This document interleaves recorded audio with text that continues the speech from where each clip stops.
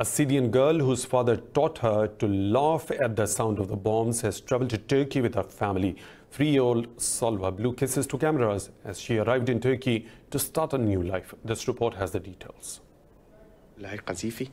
A week ago, a video of a 3-year-old girl's infectious laugh captured hearts around the world. Salwa's father, Abdullah Muhammad, came up with a game to help his daughter cope with the sounds of war. He encouraged her to simply laugh whenever bombs or shells landed in the vicinity.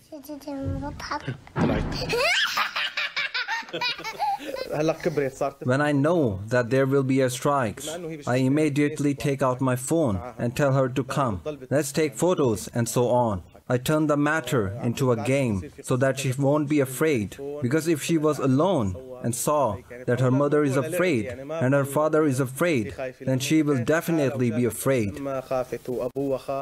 Muhammad noted that many children suffer psychological hardships and stress due to daily airstrikes. He wanted to avoid Salwa suffering the same scars of war.